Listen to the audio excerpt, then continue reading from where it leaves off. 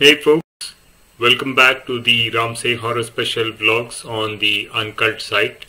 So in this episode, I'll be talking about their 1989 feature Purani Haveli, which roughly translates as the Ancient Palace. Those who have the Bollywood horror DVD sets from Mondo Macabro will recall that Purani Haveli was included as the bonus film on the Volume 2 set with Veerana. In fact, even theatrically, it was released just after Veerana. There are likely two factors that guided the construction of Purani Haveli. The first is the Ramsay's insistence to stick with the Purana Mandir formula, which had brought them such great returns, even if by this time those returns had started to diminish.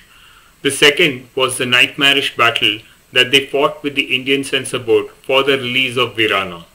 Like in Purana Mandir, the young lovers, rather the ostensibly young lovers, since lead actor Deepak Parashar was in his late 30s by this time, they're travelling with other friends to a decrepit old palace to resolve the obstacles to their romantic future.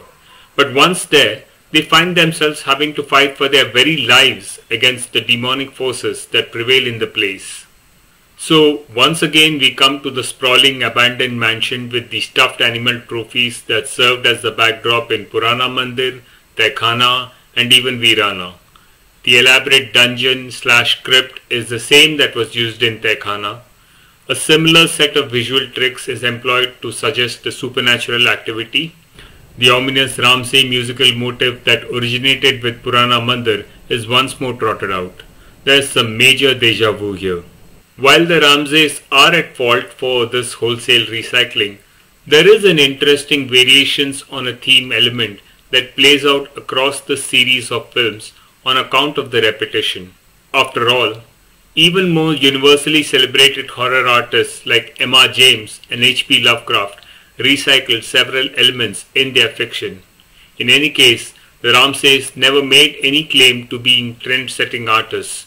They were in the business of quick returns for modest investments, and if they saw a trend that worked, they milked it for what it was worth.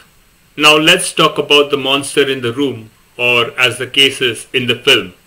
While Purana Mandir's demon Samri had a personal grudge driving his evil deeds, the monster in Purani Haveli is like Tahkhana's undead ghoul, a more amorphous entity. A flashback in the middle of the movie reveals that he is simply the result of a pregnant woman giving birth under the malign influence of the palace. So the true source of evil is the location, the palace, rather than the creature itself. The monster is played by actor Manek Irani. He has good presence, and unlike some of their cheaper imitators, the Ramsays certainly deliver the goods on his makeup. Irani was a regular supporting player, mainly doing henchman characters in Hindi movies of the 80s and early 90s. He didn't work in many horror films overall, but in 1990, just a year after Purani Haveli, he did a film called Amavas Ki Raat or Moonless Night, in which also he plays a demonic origin killer, but in a very different style. Apart from the monster, there is also a delightful iron statue that periodically comes to life and snuffs out whichever unlucky fool happens to be nearby. I quite enjoyed this statue's shenanigans. He reminded me of the knight from the game Quake. I wish the movie had either a tag team or a versus match with the monster and the knight statue. While it was never an original creation, Purani Haveli still had the ingredients to be a cracking Bollywood horror. But for the longest time, it only hints at its potential. At least Tahkhana's treasure hunt plot was interesting on its own when the monster action wasn't happening. This one unfortunately features a lot of tedious and repetitive filler. Apart from the musical numbers, you have a barrel of crude homophobic comedy that wasn't very funny to start with and translates even worse. The narrative can be alarmingly disjointed. After one person dies in an unexplained fashion in the palace, the gang of friends just buries him in the nearby grounds and carries on with their holiday like nothing had ever happened. There's almost an element of gaslighting in how each time the lead girl claims to have seen something strange, she is dismissed with an "oh, that's just your imagination" put down. It doesn't help that the lead girl Amita Nangia has a bland oatmeal quality, lacking the spunky charm of the Ramsay's best remembered heroine, Aarti Gupta.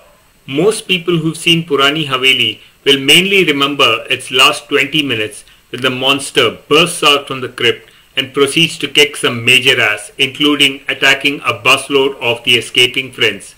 And for good reason. Especially after the slack middle section, this sequence has a relentless, pulse-pounding feel that resonates with some of the Ramsay's best work.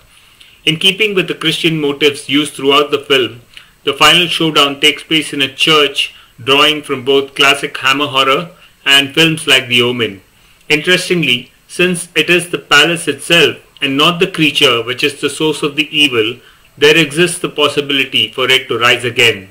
So the last section of Purani Haveli is great, but it is lacking in one thing: gore. I have a theory about this. As I described in my Veerana blog post, there was an almost 2-year struggle for the theatrical release of that film because the censors repeatedly denied them a certificate. It finally came out after more than 40 cuts, and that too for an adults only rated film. I feel either the censors became more scissor happy with the subsequently released Purani Haveli, or the Ramsays themselves became extra cautious in its making. So even when the monster is in full rampage mode, there are few overt displays of the red stuff in comparison to their previous films. Most of the time, he just gropes people roughly and leaves the rest to your imagination. But still, it's an energetic final act that raises the film from its midsection slump and renders it overall a worthy second-tier Ramsay horror feature. In the next Ramsay horror special episode, I hope to tackle 1990's Band Darwaza, which was the last major monster film in this series, and a fitting swan song from their iconic horror star Anirudh Agarwal. Till then, good night, sleep tight, and don't look under the bed, there might be monsters there.